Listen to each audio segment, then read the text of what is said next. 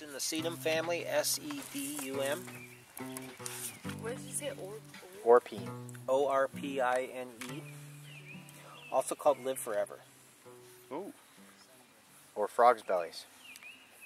Now, this plant was stomped on, so everyone take a leaf. Pass it on. I'm afraid now. Oh, wow. That wintercress. Please. Yeah. Yeah.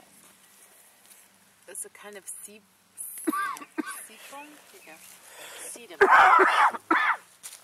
S-E-D-U-M. This always reminded me of cactus.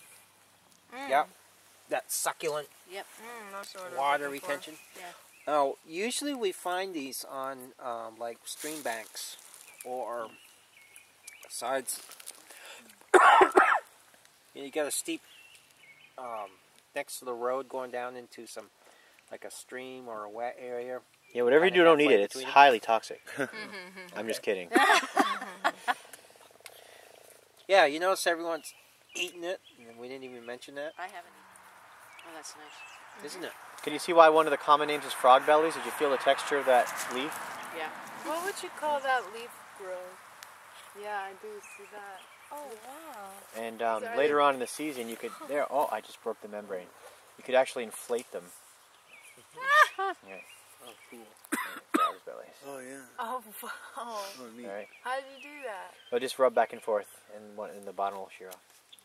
So, fun with your food. Sorry. Didn't mean to interrupt, Chris. It's okay to play with our food here. I find it a lot here, and it's one of the things we can eat in the woods. I'm very happy when I do, because this isn't poor suffering survival food. We don't have to cook it 10 million times in order to eat it, and it actually tastes pretty good. I eat a lot of this. Yep. So you like the stuff then, huh? Yes. Yep. I see it everywhere now.